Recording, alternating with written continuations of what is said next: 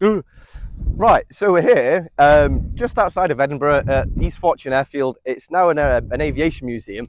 I wanted to show you this Vulcan. Reese, if you can zoom in on the nose there, it's got two bombs with Argentinian flags.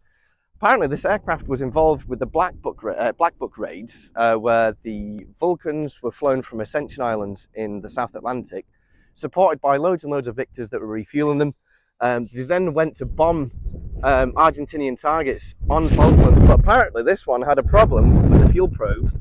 Wasn't able to make it all the way back to the Ascension Islands, so instead of flying all the way down to back to the South Atlantic, to the Ascension Islands, it had to fly to Brazil and cause quite a crisis. Apparently the Brazilians only let the pilots go after about 7 days if they promised not to carry on fighting. So what facts can you tell us about the Black Book raids, guys? Let us know in the comments.